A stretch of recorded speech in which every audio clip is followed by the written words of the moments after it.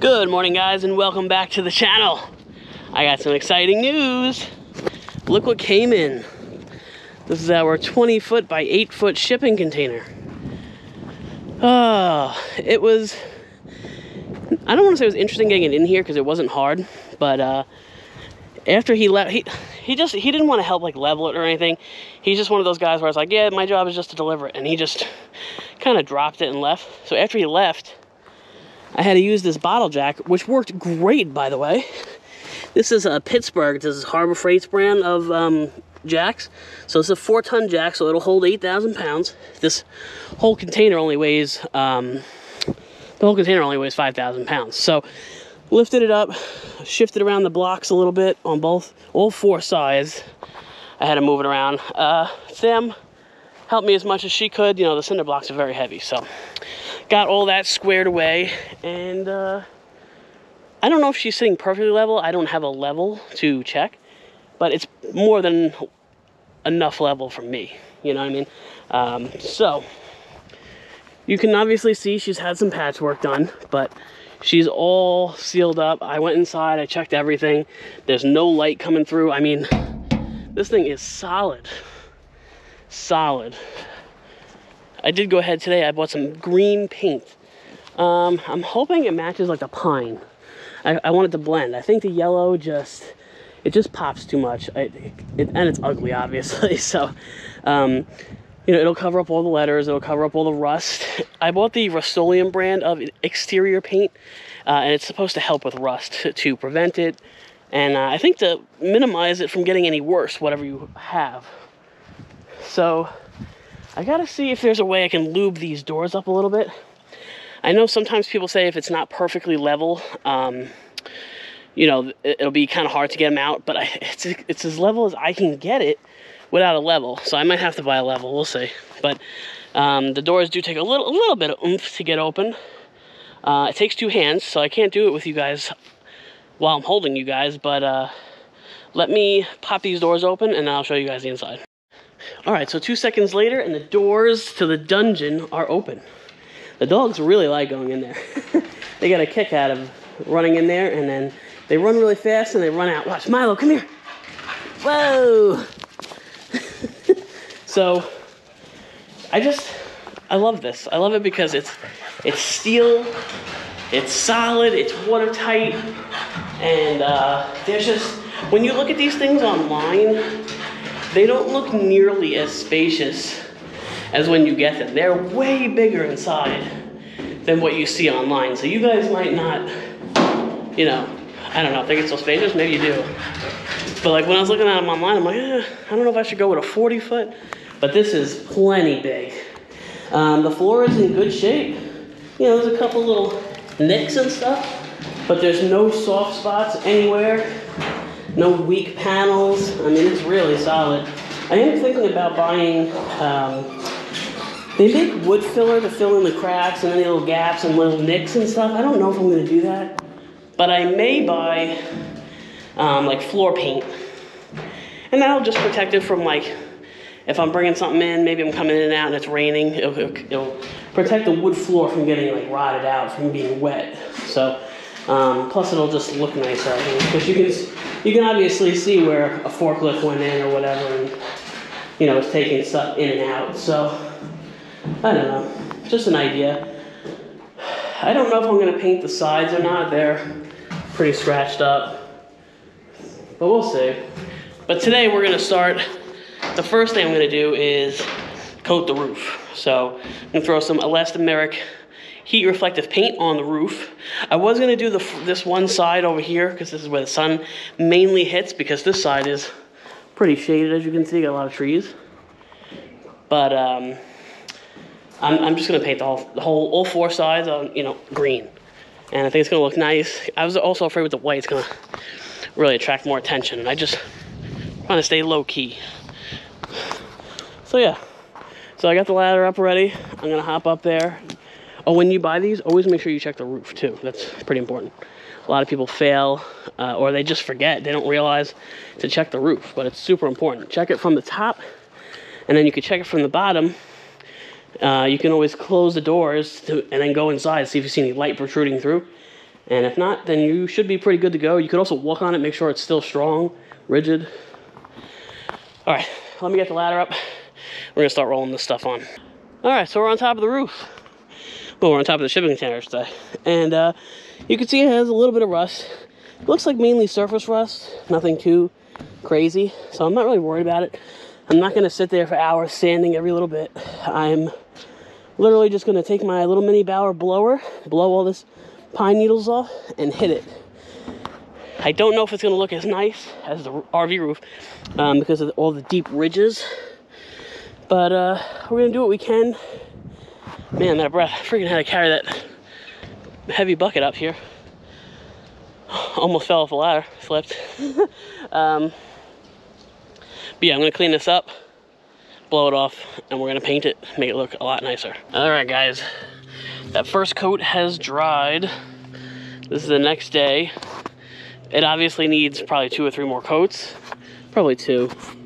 You can see it's kind of coming through. Oh, over here you can definitely see it. But it looks a ton better than it did already. So 2 more coats should do it. This stuff isn't dried on. It's just sitting on top. So I'll just take the blower. Probably do that tomorrow. I'm going to knock out both coats, I think. And this roof will be done, good to go. Hopefully it'll be a lot cooler too. Somebody on one of these container pages that I follow were saying that some people will put up like supports and make it where the roof is pitched, and that will help drain like water off of it so there's no standing water. But I think to do that I'd have to put, you know, like 2x4s or whatever up all over the place, and I just, you know, I don't want to have to walk around it. Plus, once this stuff is dried on there, it doesn't matter if water pools. It's rated for that kind of stuff, so not a big deal. So today, since I got some dry time, it did rain earlier, but now it's not supposed to rain the rest of the day. So I'm going to get started on painting the ugly yellow rusted side. So this is all, again, just surface rust, but it needs to be cleaned up. So I have a brand new roller and brand new paint pads and everything, so I'm gonna pull up the ladder out. This is the stuff I'm using. I was gonna go with bare interior exterior paint because that's what I used when we painted the shuttle bus, but this lady said that this would be better for metal. So this is Rust-Oleum's professional grade high performance oil base. And this is the color we're going with, Hunter Green. And it's going to look just like that color. So it should look a lot nicer. And it's also, like I said, going to blend in a little bit. We'll pop out that yellow so much, and it'll cover up a lot of the rust. She said it'll be good for the rust. All right, guys. Like 2 hours later, maybe, Sam, right? Something like that. You guys ready to see the difference? And here it is, the after. All covered up, rust spots covered up. Looks pretty good. So this was a gallon of paint. I honestly thought I would be able to do the whole container, but this is as far as I made it. So we did 1 full side and about 3/4 of the back. So I'm gonna have to get at least 2 more cans, and then she'll be, oh, we named her, by the way. What do we name her, Sam? The Green Hornet. The Green Hornet. I thought it'd be cool if we put like the logo on it. That'd be pretty neat. A lot of chickens free ranging. Oh yeah, they're right there. So Sam has a bird feeder over there. Yeah, we'll show you. And you know, when the birds go over there, don't fall, Sam. Oh, see, that's what you get. So I'm out of breath. So Sam's bird feeder is right here, and as the birds eat it, you know, some of it falls, and it's been growing this grass. Don't mind my hair. That's for. Oh yeah, this is the hair from Sam's brush, and she thought she'd leave it out here for like the wild birds to make a nest. But the chickens love this seed. They've been picking the loose seed out, and they've been eating this grass. It was super poofy before, and they already ate it down quite a bit. Yeah. What do you guys think? You guys like it? They got big. Nice. Some let me still touch them. This. Oh my God! When you pick them up, they freaking scream. If you can grab one, they're so fast.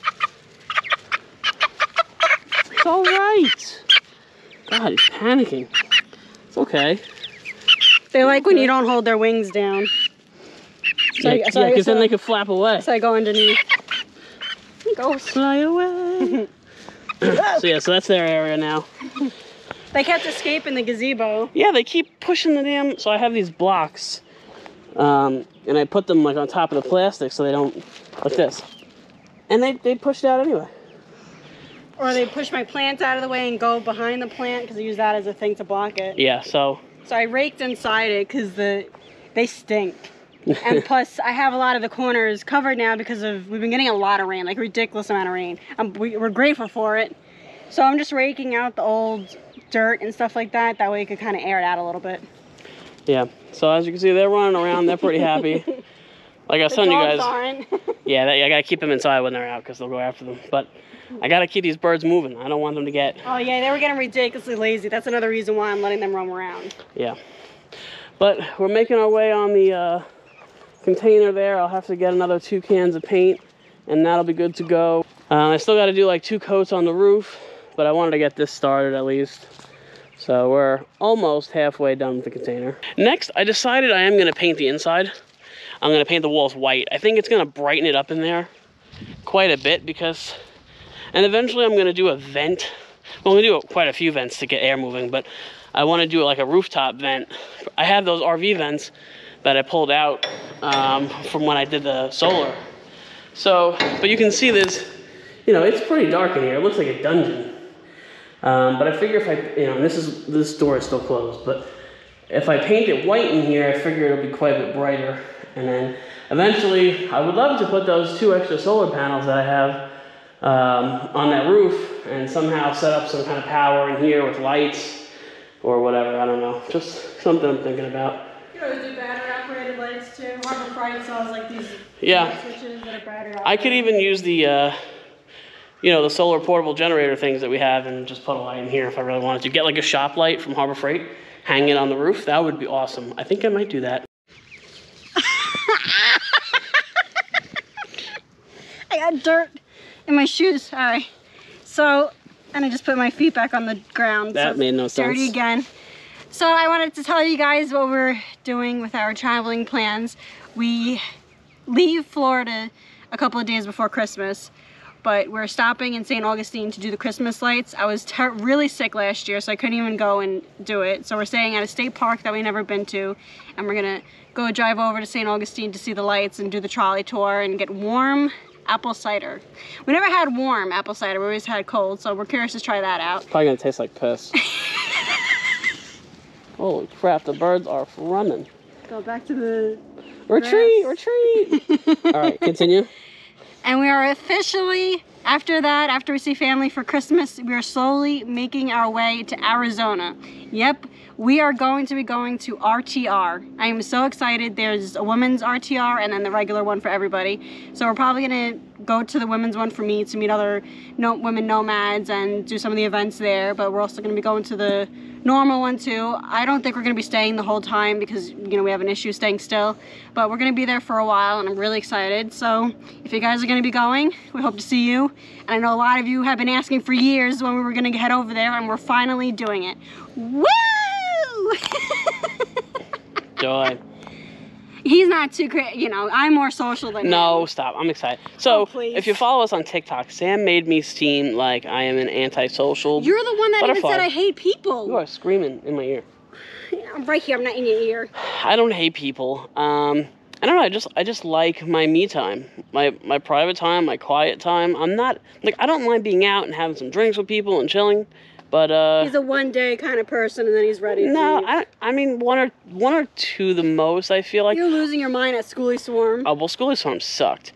But if there's like a lot of events going on, which there wasn't at Schoolie Swarm, there was nothing going on at Schoolie Swarm. It was a waste of money. Let's play kickball. Yeah, kickball. Okay, great. There was like we're fat. We can't play now, that. I mean, I can. I might just like trip and fall. My stomach will probably save me though. Kick a kid in the face with the ball. Oh, now I want to play. Oh, see, that's what you get. That's karma. Now you're coughing to death. But no, you know, if there's events and things going on to keep my mind every day, you know, moving. RTR, they're doing events. Right. So RTR has a whole itinerary of things going on, and I've never been. Some people say it's great. Some people say it's okay. Some people say I would never go again. I mean, people praise Schoolie Swarm, so yeah. So I've never been to RTR. I've actually never been out west to hang out. I've been out west working when we delivered RVs, but we never, you know, we never sat around or hung out or went on vacation there. So. This should be an awesome trip. I'm really excited about it. I really am. It's nice to go see other things because we've been riding the East Coast for God knows how many years now. Yeah, we're East Coast pros. So it's nice. I mean, it'll be nice to go up to Maine, like that far up. But it'll be nice to explore the West Coast because, you know, like he said, we've done RV transport and we haven't really been able to explore much. And we've been to Arizona once and we didn't want to leave. We liked it, but we had another run. Oh, New Mexico was killer too. Yeah. So I'm really excited to check out new areas. I definitely would love to visit Yellowstone, so I'm hoping that we could do that too. But yeah, long story short, I'm not completely antisocial. I just, like I said, I thought we spoke about that. Just like already. my me time. I don't know. I just wanted to get back to that. I like, you know, like if you come up to me, I'm not going to be a douche and ignore you. I'm going to say hi and how are you? Oh, here's an example. Okay. One of our subscribers who's been subscribed for a long time, I think since RV Transport, Brian, he has been, I don't know, at least 3-4 years, I think. And he's always gifted us with stuff. Yeah, he's always sending me stuff. He's always giving me tips and advice on stuff. And the other day he was in town and we went out to dinner and we had a good time and we were joking around. We met his dog, Shasta. I always want to say Sasha, but it's Shasta. She's so cute. And you know, I was nice and I was friendly and outgoing. And he was more outgoing than I was. Yeah, yes, we switch roles. Actually, we switch roles when it's a male. Yeah. If it's a female, then she's a social butterfly. Or if it's a couple. Intimidated or something? No, I just feel like I can't. It's a similar interest, I guess, because I'm into makeup. You're not into trucking? And all that other stuff. Brian's a long-haul trucker. I feel like you guys are like, you talk to him a lot more than I do. Yeah, so I'm going to give you his number so you can call him. Oh, yeah, sure, I love that. Good morning, guys. This is day 2 of this vlog. I want to wish you all a happy Thanksgiving. Sam and I just got finished watching the Macy's Day Parade on TV. It was all right. I don't know what happened to the part with them stopping at the Macy's area on the ground has Macy's or the Star, whatever it is. Whatever happened to that and dancing and playing the music and having like the light? I saw they had pentatonics. Yeah, so what happened with that? Why didn't they sing? We didn't. I didn't hook up the antenna today, so we didn't get to watch it from like Fox or one of the bigger networks. We just watched it from one of the smaller ones, and they were closer to the front. You know, at least we got to see it. Yeah, so we weren't by Macy's like Square or whatever you call it, you know, where they do all the dancing and stuff, so we didn't get to see that. But it was still cool to see all the floats and stuff. A couple of them popped in certain areas. That was pretty scary. I thought they were going to start coming down at some point. But they went on through. Anyway, we got the chickens out again today. They're feeding on that grass. Well, they were breaking out, so I decided to let them out. Yeah, I found Sam found a stray before. So the container, the first side dried. Oh yeah, he's ours. he just strayed from the. Or she, I think they're all females. Yeah, they're all females. So it came out nice and green. Looks good. So today I'm gonna hop up there. Sam's gonna start prepping stuff for dinner, but she likes me out of the way at first, so that, you know, she's not like banging into me every time she turns around. So I'm going to jump up here. We're going to do one more coat of that elastomeric. I got 2 more coats to do, but I'm going to do 1 more for today. And then I'm going to help Sam inside a little bit, but it's coming along. Unfortunately, the Home Depot is obviously closed today because it's Thanksgiving, but I do still need 2 more coats of paint on here. Alright guys, coat number 2 is officially done on the roof. So, for bad storms and stuff like that, I want to be able to put the ATV in here. I was about to buy ramps on Harbor Freight's website for, you know, Black Friday, but I have these car ramps. I'm pretty sure the ATV will go over that. So it's went over harder stuff than that. So we're gonna pull it out and give it a shot. All right, what do you guys think? We're gonna go?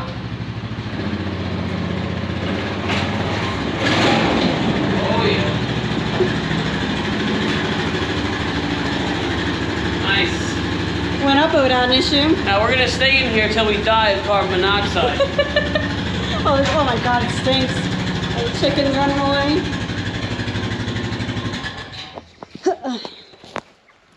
The turkey's officially in the oven. It's pretty big. I think it's bigger than last year's, so I had to like push like down on it so that way its backbone like broke. It's touching the top of the oven a very little, and I had to like squeeze the tin that it's in to fit. So I think next year we're gonna have to do a smaller turkey. How big is the one that we have? The one we have is 14 pounds. We probably should have went with like a 10 to 12 pound. Yeah, I think we're gonna stick with 10 pounds. I think that's more than enough. Yeah, figures now they're all on sale at Kroger. They're like half the price of what I paid. Then you have to worry about getting it on time. So I'm sure they're not working today. I'm really enjoying this grass. Guys, I'm gonna put an ending on this vlog, that way I can get it up for you guys. But I hope you guys are having a great Thanksgiving. And I'll see you guys in the next video. Bye guys.